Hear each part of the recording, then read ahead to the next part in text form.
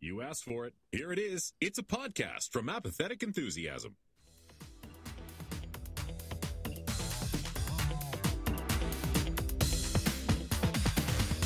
Coming to you live from a different style of animation. Are we talking rotoscoping? No. Are we talking Bill Clinton or Don Hertzfeldt? No. Reject that thought. We're talking about something new. It's Interdimensional RSS, the unofficial Rick and Morty, the anime podcast. Hello everybody. Welcome to a brand new, completely different, totally international version of this show. Welcome to Interdimensional RSS, the unofficial Rick and Morty podcast. I'm Travis. Hey everybody, I'm Brandon. Welcome to the show. It's been a while since we've done one of these actual episodes. It's been a while. Sorry. And we are enormously prepared mentally and with show notes for you this afternoon, evening, morning, whenever you're listening to this. Yeah, whenever you listen. I feel it's important for people to know that we've worked all week on this show. So we are recording on a Monday. Welcome everybody. We are excited to be back. We are excited to be talking about Rick and Morty again. And as you probably know, Rick and Morty is back, but in a slightly different way. This week is the premiere episode of Rick and Morty, the anime on Adult Swim. August 15th. We were going to talk all about it during this episode, including an interview a little bit later. Before we get into all of that, if you're new here, or it's been a minute since you heard this podcast on your podcast feed, I want to remind you how you can get in touch with us. Let us know your thoughts about this show. You can find us on X. It's called X. We're at Rick and Morty Pod. We're on Facebook at facebook.com/Rick and Morty Podcast. Our Instagram is Rick and Morty Podcast, and our email, rickandmortypodcast@gmail.com. You can find us on Reddit, rickandmorty.reddit.com, the official Rick and Morty subreddit. Lots of convos happening. Despite not having new episodes, there's still a lot of chatter happening over on that subreddit. Yeah. Our subreddit, less busy. Rick and Morty podcast.reddit.com. You can also go to the website rickandmortypod.com to find all the episodes of our podcast, things like that. If you want to get video versions of this podcast, you can go to youtube.com/apathetic enthusiasm. And if you want to support all of our podcasting endeavors, you can go to patreon.com/apathetic enthusiasm. Big thanks to the patrons, where they're getting exclusive post shows. They're getting additional content from a recent trip we took out to San Diego. All sorts of perks over at patreon.com. Brandon, does it feel different? Yeah. Does the energy feel different? I know I'm looking at the video recording, so I can see the interdimensional RSS frame around us. Feels like a completely different show. I don't know how it feels to you. Totally different for me. It doesn't feel that different to me, honestly. The only thing that is different to me is that I think for one of the first times in our friendship, I'm darker than you, and it's trippy. Yeah, it's weird. I also should probably start wearing glasses. It's really gonna mess up everything with this podcast. We're gonna need you to shave your head, Brandon. Yeah, I can't do it though because it'll just be like my tan, and then it's gonna look awful. That's why I can't shave this scrappy beard either. Yeah, for the interdimensional RSS fans, especially the audio listeners, Brandon is significantly tanner than me, and if you want to know all about why he's more tan than me, check out Apathetic Enthusiasm. It's our other podcast where Brandon and I talk about everything that isn't Rick and Morty related. So check those out. We're back. We're here to share some stuff with you. But as we start every episode of Interdimensional RSS, it's important that we get into, first and foremost, some semi-pertinent news. It's a triumph. Oh, it's a triumph of nature. Oh, ha! Semi-pertinent news. Ah! Yeah, that's all I got. That's what people are missing. That's what they were missing. Is the It's a triumph. It's a triumph of nature. Semi-pertinent news. Welcome back, everybody. So there is some news to pass around that is semi-pertinent. Of course, Rick and Morty season 8 is in 2025. We talked about it on our last full episode. Yeah. So it's still semi-pertinent because I saw some folks on Reddit especially with the anime announcement. They're like, wait, does this mean is this regular show coming back eventually? Yes, fine citizens, it is coming back. So we got that. A few delays with some personnel changes over at the show and some other delays. So yeah, it is going to be a little bit longer before we get the original show back, but thankfully we do have a new series that is premiering to kind of hold us over, something new to enjoy while we wait for season 8. But if you don't want to wait, if you don't want to watch the anime, which I can understand why you wouldn't want to do something new and different and crazy. You can go buy the Blu-ray Rick and Morty box set seasons 1 through 7 on September 10th. Concludes all 71 episodes. This is from the press release. All 71 episodes from 7 seasons of the award-winning series. Copious special features, audio commentary, deleted scenes, inside the episode segments, numerous featurettes, animatic sketches, and more. That's right. You can get all of it. You can own it in your house. You can own it. What I'm excited to see or hear is, I know there's supposed to be like the featurettes, animatic sketches and stuff like that. Those things we've talked about on previous episodes were lacking in previous Blu-ray releases. Yeah, I have seasons 1 through 5 right over my shoulder up here on Blu-ray. I think I stopped buying the new seasons in part because I was also purchasing them digitally normally, so I could keep up with the show, because I wasn't seeing them on Adult Swim, so that was like the best way for me to watch the episodes. And so like I understand wanting to have a physical version of the show. Maybe you don't want a Max subscription. Maybe you want to be able to take it out into the woods with you where you don't have an internet connection or electricity, but you just need the like physical presence of Rick and Morty with you. Yeah. But these additional segments, audio commentary, things like that, I'm hopeful that they're adding more to it, because I know early seasons had some audio commentary, things like that. But very interested to see what will actually be included in this 7-season set. It's wild that we're 7 seasons 71 episodes, 71, man.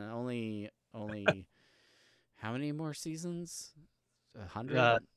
3 at least, At least 3. Well, all right. Yeah, so go pick that up September 10th. Other semi-pertinent news. We had a small comic book convention take place out on the West Coast recently.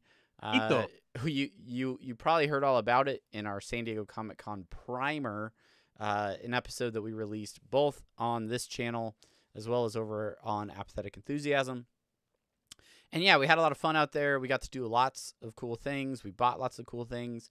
If you want to hear all about that, we released a full episode on a Apathetic Enthusiasm, but specifically, a few things of note took place for Rick and Morty fans. Yeah, that's right. Which you'll hear about when we talked about it a little bit later. Yeah, including Rick and Morty, the anime panel. And then missing Harry and Ian on the floor, and Spencer being there as well, missing them, missing some Rickmobile and some Morty mobile. We eventually saw it. There was a point where we were walking somewhere, and I was looking through my pictures from Comic-Con, and I just have this random video of like crowds walking in front of us, and my phone is held up as I like video the Rickmobile driving down the street towards the Hilton Bayfront as we're like trying to rush off to some panel or something. Yeah. So if you want to hear more about our San Diego Comic-Con coverage, go to Apathetic Enthusiasm. We talk at length about it.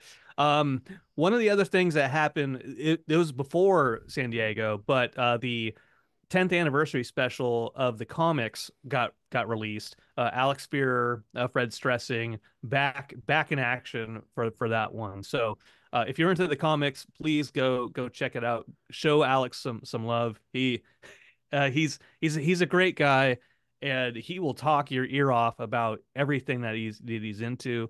So please do. Please talk. Yeah, synopsis of this comic is Rick has decided he's finally ready to hang up his lab coat and move into a retirement home. But first, he enlists the help of the family to help pack up all of his crap out of the garage. Sounds like a winner to me. Yeah. Yeah. So it goes on to talk about other things. But yeah, I mean, the comics are really interesting, and especially for fans, we talk about, a year-long gap or gaps between seasons. The comics are a great way to kind of like revisit other ideas or stories from Rick and Morty and try something new. So I encourage you to go get that. Speaking of trying something new, let's talk about the return of the Rickmobile. Where's that? Yeah, the Rickmobile. There it is. Rickmobile. Holding up my books. It's in my office at work, and people are like, oh, hey, those are cool bookends. The Rickmobile, last seen in like 2017, 2018. Later than that, maybe. I don't know. It's been a while. I think it's back in action. It's back in action. It's going across the country as we speak. I think the last time I checked, it was in Louisville, Kentucky. My Rickmobile's up behind me. And this time it's a little bit different. Whereas before Rickmobile was going around selling merchandise, they're going around the country giving away merchandise. Yeah, that's right. Also showing a clip of, I think maybe showing the first episode of Rick and Morty, the anime, maybe. So over in, I think it's Utah. Old Scary Terry Folds got interviewed by the Adult Swim folks and was featured on their Instagram. Yeah. And I talked to him on messages, and he's like, man, my interview was so short that they showed, because like I talked about you guys and like how cool, and like how like showed him all my tattoos and stuff like that.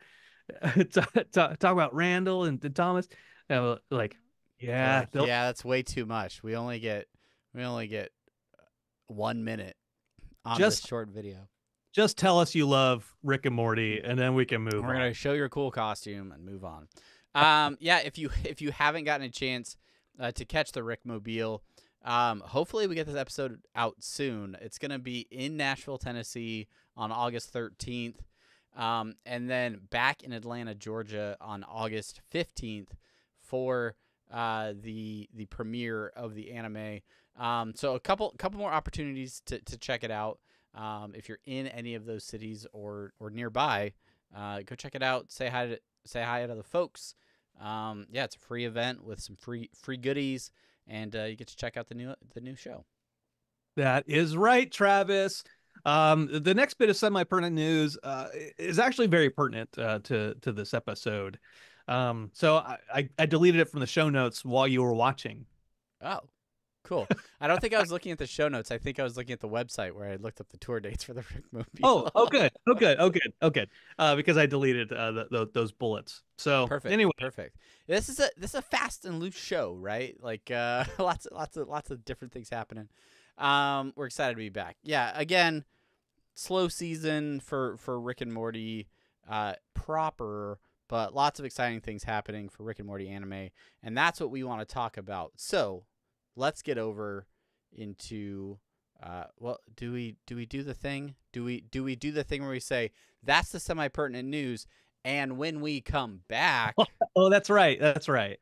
The ad, there's after the ad, we will be talking more about Rick and Morty the anime. So stick around. We'll be right back.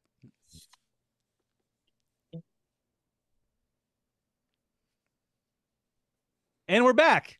We're back, everybody. Oh no, there's the music again. Okay, no, we're back. We're back, everyone. That was a great ad. Whatever region I love ads.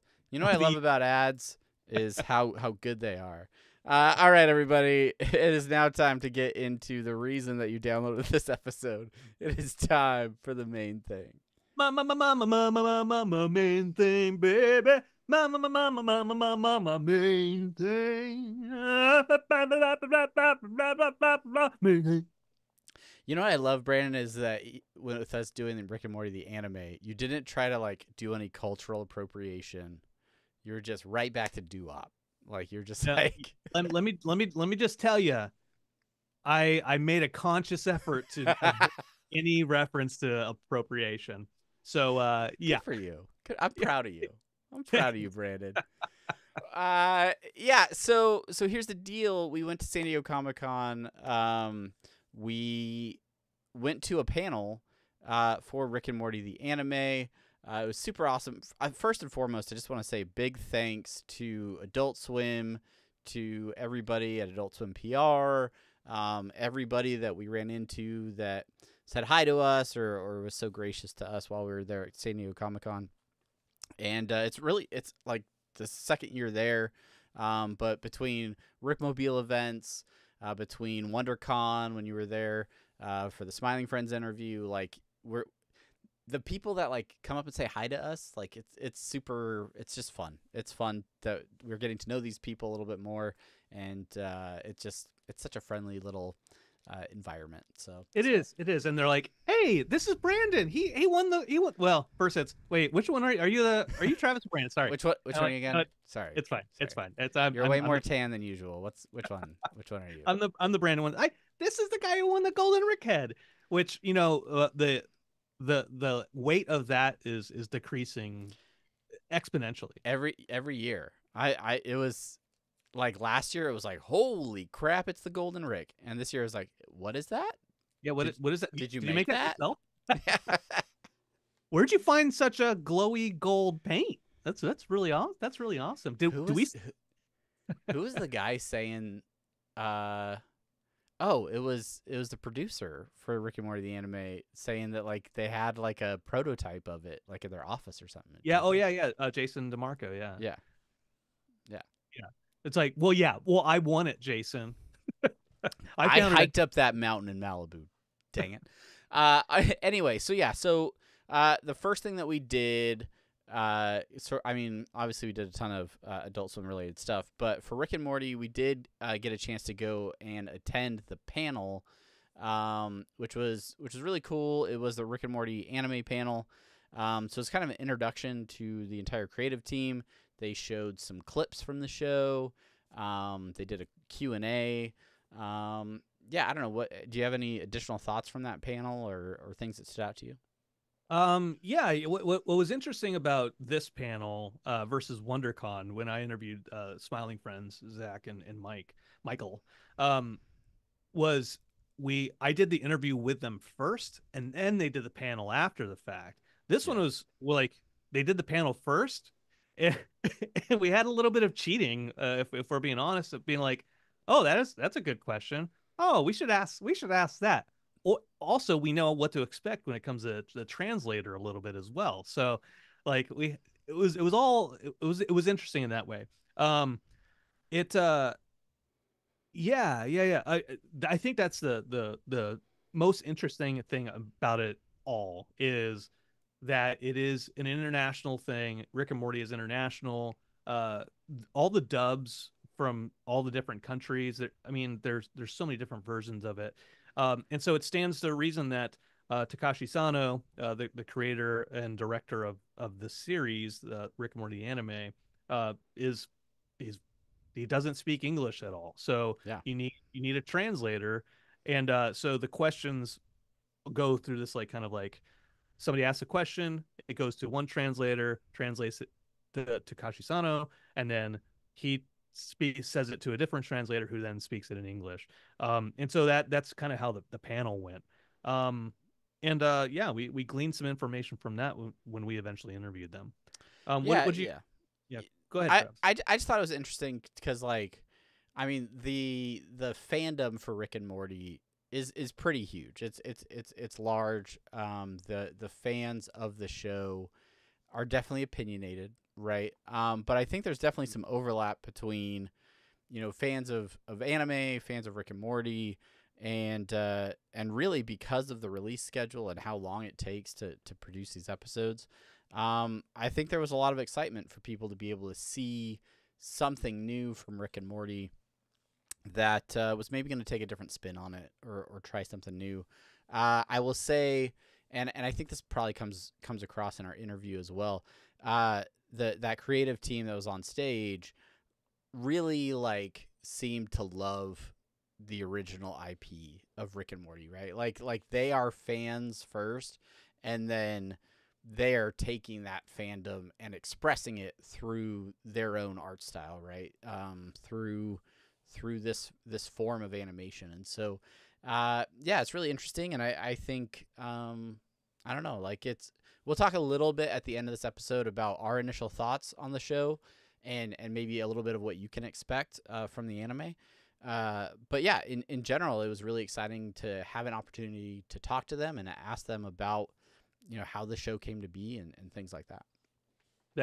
That's right, Travis. And so want to say that without any further delay or ado, we're going to talk. We're going to play the interview with creator director Takashi Sano, executive producer, senior vice president of action and anime at Adult Swim Jason DeMarco, the producer Takanari Maeda, and executive producer Joseph Cho. With Takanari, he was doing the translation into Japanese, and then Joseph was doing the translation back into English. So, and then Jason periodically speaks in English because that's the language he needs. Yeah. So, I am strictly English in this interview. So you are, which is good. No appropriation on your end either. What I will say, what you won't hear is my voice in this, because I said to Travis, I did the Smiling Friends interview by myself. You get to do this one on your own. I'll just hold the camera. Yeah. So if you're watching the video, all camera work is thanks to Brandon. All right, here we go. Here is our interview with the creative team for Rick and Morty, the anime. Well, thank you guys so much for taking some time to meet with us. I'm Travis from Interdimensional RSS, the unofficial Rick and Morty podcast, and really excited to talk to you about Rick and Morty, the anime. The first question that I have is, what excited you the most about developing Rick and Morty for an anime into like a full series? オリジナルの本家のリカ&モーティのキャラクター世界観を使って全く別の新しいものを作れるっていうのは一番楽しいことですよね。自分が好きなキャラクターたちが自分の頭の中にあるだけのものを映像として新しく作れるっていうのはとてもいいことです。楽しいことです。So for him, I think the flagship franchise he's such a big fan, and it was so well done. But because he loves it so much, being able to basically take those characters and just make sure that then they act out, and to realize how they act out, the stories that he had in his head, like it was almost like a scratching that itch that he had. To do it in a series format where you can tell a long form story, it was such a fun experience. I think for him that was one of the most exciting things for him in recent years. Yeah. That's awesome. Yeah. That's awesome. You mentioned in the panel this morning how this isn't necessarily like a spin-off, but because the Rick and Morty multiverse is so expansive, it's almost like an extension of that existing multiverse. What sort of differences should fans be looking for with the new series from what they already know from Rick and Morty? Well, I think somebody said something interesting which he was going to use. It's not a spin-off, but it's a new spin. I will just say from my perspective as producer, I think Sano's takes on these characters reflect more of who he is and his personality. So I think you see from the shorts, but it carries through the show. The Rick is a little nicer. He's a little less nihilistic. Okay. Morty's a little bit smarter and a little bit sweeter. Okay. I think Beth is pretty much Beth, but so some of the characters are very similar, but some are slightly tweaked, and the story he's telling has a lot of heart. Not that Rick and Morty doesn't have a lot of heart, because it sure does, but it's tempered with the blackest of darkest, nihilistic comedy. Right. And I think his approach is a little bit less nihilistic than that. It's a little more humanistic. So I think it's a weirdly gentler Rick and Morty while still being very much Rick and Morty. And that's what I like about it, is it feels really like these characters filtered through someone else's point of view, which is what we wanted. We did not want it to feel like, just Rick and Morty with anime sauce on top. You know, that's not what we wanted, and that's what I feel Sano brought. But obviously, Sano should answer that as well. 監督のその違いっていう。そうですね。本家の持ってるはちゃめちゃ感、うちゃっとした感じは残しながら、もうちょっと情感が出せないかなっていうのがキャラクターの。そうするとそのなんだろう、アニメ日本のアニメ風ではないんだけど、キャラクターの作りっていうのがアメリカのビッグアンモーティとまたちょっと違って、同じ世界観で同じキャラクターなんだけど心情描写みたいなのをちょっとアメリカ版よりも重視してやってみたって感じですかね。So I think it kind of connects with what he saw, like what he got out of his version of the Rick and Morty, because it's Rick and Morty itself is it's quite, I mean, in a good way, and it's crazy, it's chaotic, and it's just all kinds of things, and for him, he would love to preserve that, obviously, and because that's something that's unique and very appealing about the world. But what he thought he could do a little more on his take was to obviously the emotional like arc or the emotional responses of the characters. So really get into their emotional responses a little more than just outward expressions of whatever that they talk about, their nihilistic comments and whatnot. But what's in their heart? How does that come through? And so they're a little more dramatic, a little more personal for each character. So he tried to get in the head of each character a little more. So that might be a little different from what the original, the flagship franchise, take on these characters are. Yeah. Okay. So as you go in a little bit deeper and get into more of the emotional aspects of those characters, did you have a favorite character that you adapted for the anime, and maybe how did you change them a little bit to tell your story a little bit better? そうですね。今回どのキャラクターにも思い入れがあるんですけど、メインキャラそれぞれに、リックもモーティもスミス家のお父さんお母さん、全員にあるんですけど、今回特にモーティとヒロインのエルっていうのが話の中心になってくるんで、モーティがよく泣いたりもするんですよね。感極まって、そういうところとか、あとはモーティが好きなエルっていう女の子の感情表現とか、そういうところをその2人がやっぱりメインですかね。モーティとエル。So there's a through line that he created in terms of characters. I mean, he loves all the characters. I mean, so when you say like, which one did you like the best, and do you want to get into it? He loves them all. So it's very hard for him to say. But because there's a emotional through line and the drama through line that he has in the series, which is basically the relationship between Morty and the new female character, who's an alien character, who's Morty's love interest. Okay. So so you'll see Morty crying here and there, just getting his emotions out on display, and then you'll see how the female alien hero and characters behave, and then also interact with Morty. So like these two characters actually were the core in terms of the emotional core of the story throughout the series. So that's what he really tried to do in terms of the character building. Okay. Yeah. Awesome. Yeah.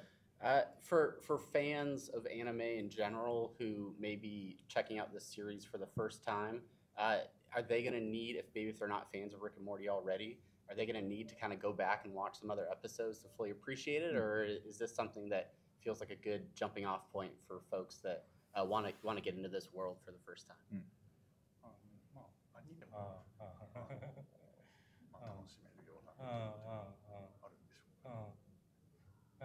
本家のファンの人がこれって思うような要素はいっぱぱい詰め込んでるし、今回のシリーズを見て深く理解しようと思ったらもちろん本家を見てる方がいいです。でも初めて見る人でも分かるようには作って、で今回のシリーズから初めて見た人がじゃあ本家の方はどうだろうと思って戻っていくっていうか、そっちをまた見てくれるようにって感じですね。分かんないところは確かに残してるんですけど、その分かんないところは本家を見れば分かるっていうふうに、最高です。最高じゃないですか。So, the way it is, like the way he made this was obvious. You know, I mean, there's so many references that he actually just put into this these episodes. So if you are used to watching the flagship franchise, you'll be like, oh that. Like you'll have a lot of those discoveries. So of course it would be good to watch it, but you know it should be an easy entry point for even the newcomers actually to the franchise. And then if they go back to the flagship franchise, it'll actually broaden their understanding of it, because it's like, oh, that's what he was talking about. Okay, that's what was being told in the anime series. So in a way, I mean, you know, great for the network. You know. That's great. On the flip side, for fans of Rick and Morty who maybe are new to anime or haven't really watched anime before, do you have any recommendations or advice for people who are jumping into the series for the first time in terms of things to appreciate or things to look for? I don't, you know, actually, you know, I mean, one of the things that I thought would be interesting for this was, I mean, what's the difference, you know, how is it done differently? And there are a lot of discussion, but one thing that stands out to me is the visual of it, right? And the movements of it. I mean, when you call it animation, right? So the way the characters move, I think, in the flagship franchise versus how characters move and how the action is portrayed here is done in a very classic anime way. I mean, there's somebody who asked a question at the panel about, like, is the walk like kind of Lupin the Third, you know, because, you know, he's done Lupin the Third work before. And so obviously those movements and kind of a deformed action, like deformed movement action where you stretch and come together and it cuts in a certain way, and that's in there. And so that's different from flagship franchise, of course. So it's something that I'm sure will be appreciated from people anime like who are used to certain tropes and certain animations. So I think that's also a difference, but also at the same time, it's something that they will come to appreciate. Oh, this is the kind of anime that I've seen before. There are elements of it, even though it wasn't set out to be like anime. Like we didn't, like, I think he mentioned a lot that we were, you know, he wasn't trying to fit Rick and Morty into the anime mold. Yeah, right.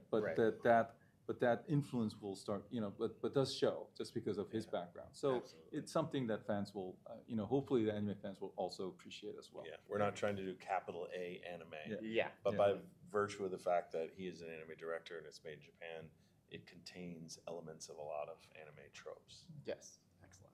Well, we are super excited to see the new series when it premieres. Congratulations on the show, and thank you all so much for talking with us. Thank you very much. Really appreciate it. Yeah. And there you have it. That was our interview with the entire. Well, I say entire creative team, but it's like the principal creative team for Rick and Morty the anime. Yeah. What is the term for it? Like the core creative team? The nucleus. Oh yeah. The protons, the electrons. It's the anatomy of. What's the powerhouse of the cell? The DNA. No DNA. I'm gonna think of it. Leave it in the comments. Leave what the powerhouse of the cell is. We weren't ready. We weren't ready to transition back to talking about this. We weren't ready for the show in general. We're definitely not ready to transition back. So that was the interview. What did you think, Brandon? Yeah. What did I think? So one, it was the first time we've ever done an international interview. So, you know, and I say we, but you did it. So congratulations to you, Travis. Mostly, you know, I just wanted to hold the camera. My Zoloft wasn't in full effect going on. Yeah, I I don't want to smile where I don't actually know what's going on. During the panel, I'll say that I had Google Translate on as they were talking, and every once in a while Google Translate was like, okay, I know what they're saying, but then every once in a while it would give me something probably a little incorrect, and dare I say racist. So I didn't save some of that stuff. Anyway, so the international piece that was really cool.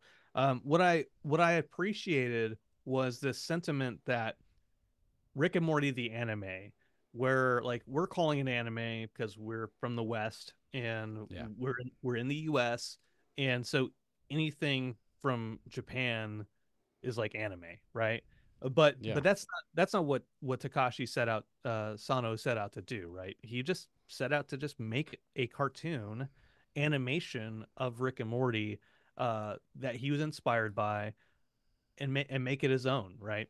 No, I totally appreciate that. And the fact that cultural differences, like stylistic differences, the traditions of Japanese animation, they're different than things that are produced in the United States or North America. But I think that's really cool that they can tell new stories and tell a different version of these characters like through that style. And especially in the case of Rick and Morty, it can all technically still fall into the same universe, multiverse type situation because of the interdimensional aspect of Rick and Morty that's already baked into the show. Yeah, for sure. So we do want to give you a few kind of comments giving you kind of a sneak peek into the show that's starting again this Thursday. This should come out on Tuesday the 13th. Yeah.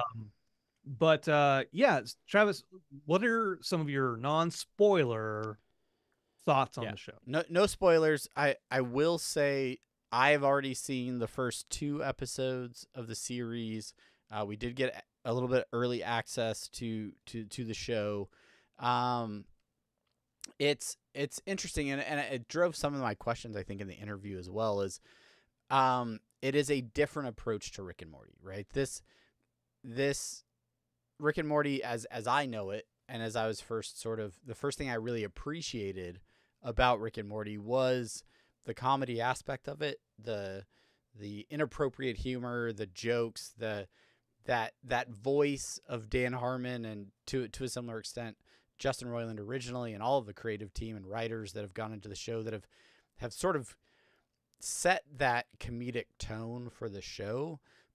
Some of the one-off gags, things like that, are things that I initially appreciated about the show. And then building on that, this extensive interdimensional environment with, sci-fi hijinks and things like that.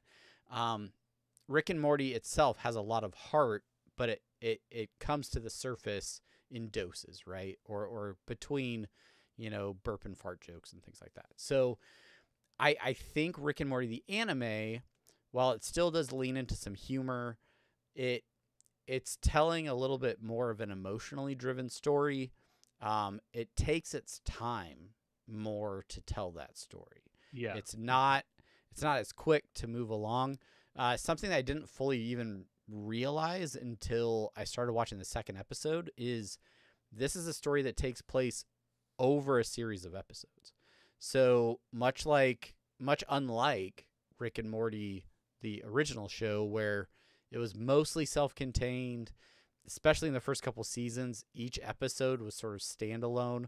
You would get some canon that would extend over the course of, or it would just pop up from episode to episode over a series of time.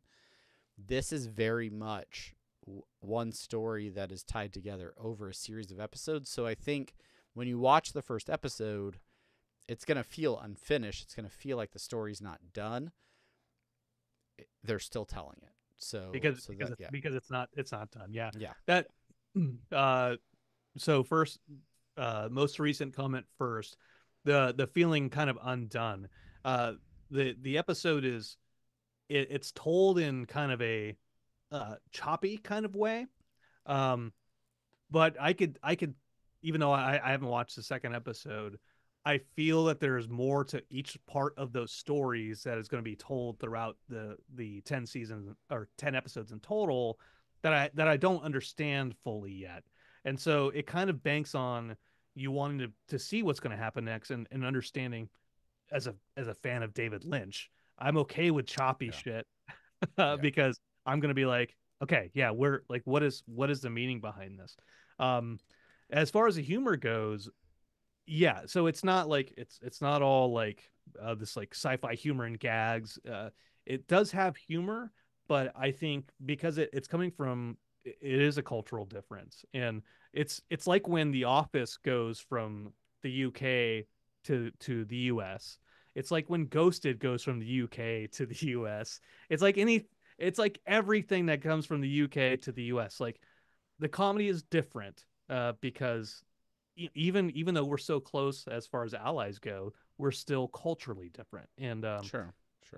And I think there's a language barrier between the anime and the US, dubbed version that goes even further than those cultural differences between like UK and US, where a joke that may really land or be really punchy in the Japanese version maybe doesn't translate as effectively, or the delivery's not the same, or it just maybe a direct translation doesn't have the same comedic value as it did. Like, and obviously, like, the producers on the show, they're good. They're going to do their best to kind of make that as work as well as possible. But I do feel, and I think in the first episode especially, I was like, wow, I don't feel like this is as active with the jokes and the humor. And a huge part of that is like Dan Harmon's brain, right? And his like the way he thinks, it's very fast and it's very much like go, go, go. And so I think because he's not producing on this show, right? Like you're not going to have just like an onslaught rapid fire of dialogue and joke after joke after joke, or sci-fi stuff that makes you go rewind. I don't understand what he just said. Let me go rewind and sit. So with that, we have that out of the way. What is left then is a story that is not rushed by that same level of dialogue. It has time to build on itself, to relax in those like quiet moments, right, where you can appreciate the art, the environments, things like that. Yeah, and it's like it's like world building this particular universe of Rick and Morty. Yeah. Especially the first episode. It's establishing this is who the characters are in this world. And if you can get behind that, then stick with us for 9 more episodes, and we'll show you. So, something that's really interesting to me, it was discussed in the panel, and I don't know that we got into it really in the interview. I think Takashi Sano was asked something. I don't know if he was directly asked about time travel or he's asked about what's different in the show. And in the panel, he talked about how the idea of time and time travel and moving through time was something that he felt wasn't really focused on much in the original series. And we've talked about it in plenty of episodes in the past. Time travel is literally shelved in the garage, right? Time travel stuff. And he is leaning into that. He's leaning into this idea. It starts out in the first episode with this, this device, this thing that can potentially manipulate time. And that concept extends to the format of the show. You talk about how it kind of jumps around, it jumps forward, it jumps back, it jumps between different storylines. And I think there's an aspect there where it's like, well, where are we in time throughout this? Is this real life, especially in the first episode? Like, because there is a progression of time that also is explored. So I think that's interesting and is something that you can appreciate a little bit differently through this lens of the show. Yeah, and on that note, we talking about sci-fi tropes. I feel this is one of the things I love about Rick and Morty, especially early episodes, was that it's like pop culture. Here's all the pop culture references in sci-fi that we know and love. Let's talk about them and let's laugh about them. Let's deconstruct them. Let's heist. Yeah, let's talk shit about heist episodes. Yeah. All that type of stuff where there's all I think Matt Brady wrote the book about like the science of Rick and Morty, right? Like there are sci-fi aspects of Rick and Morty, but those are just kind of like those are part of the butt of the joke. But at the root of that, it's still all very, very interesting concepts, right? The simulation inside of simulation inside of simulation. Well, I think what we're doing with Rick and Morty anime is telling a story with heart, but also focusing on that sci-fi aspect and really being like, here's one sci-fi aspect we're going to focus on. And maybe my prediction's wrong, but we'll see. But let's explore that over 10 episodes, right? Yeah. The last thing I'll say is, and this came up in the panel as well, is the driving force behind this series, right? And I think Rick tends to be the main focus in Rick and Morty. He's the first name on the call sheet, so to speak, right? And a lot of the adventures are focused on Rick and things like that. But it was brought up in the panel that the driving force, the theme or through line through the anime series is sort of Morty's love life, right? The relation that Morty has with this new love interest, and sort of that drives a lot of what's happening in this show. So I think it'll be interesting to see that see how much more the show focuses on Morty maybe than Rick's crazy adventures, and I'm curious to see where it goes, and I think it'll be interesting to see, especially once the whole series has come out, like what was the whole story that they're because with one episode of Rick and Morty you can kind of be like, all right, this was the contained 30-minute 20-minute story they were trying to tell. But with this show kind of reaching across multiple episodes, I'm curious to see what that whole story is going to be throughout the season.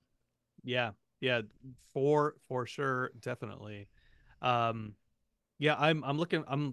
am looking forward to exploring that and looking at it through those lenses. I'm also I'm not a. This is another thing. Like, neither of us are huge anime fans. No. Not that we don't like anime. It's just that we don't watch anime. My younger brother, that Crunchyroll subscription he has, he's given it to me, but I don't watch it. So we're interested to see from our perspective, if that does change anything in us. I'm also interested. I said this on Reddit earlier. I'm interested in people who are anime fans, what they think of the show. Absolutely.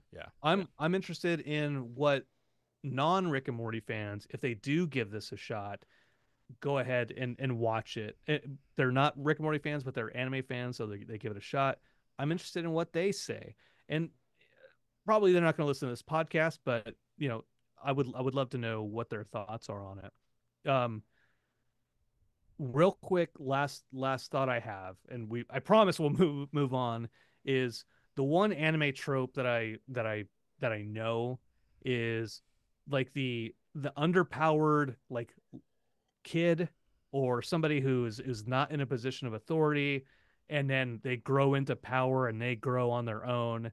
And there's always like, a master who knows what's going on.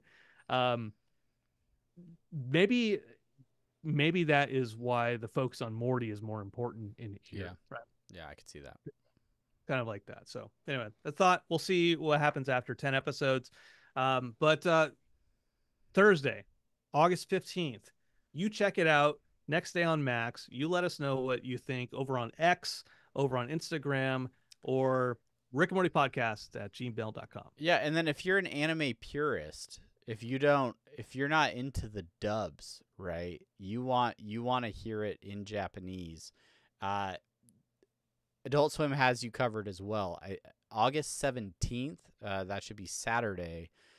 They are airing the subbed version as part of their Toonami block of Adult Swim. So, if you absolutely love it on Thursday and want to watch it again in Japanese, you're covered. If you're a purist and you're like, nope, I only watch the subs, they got you covered there too. But yeah, and then again, 10 episodes should be coming out weekly as far as I know. I don't know that they've announced any breaks in schedule or anything like that. But yeah, that is the show.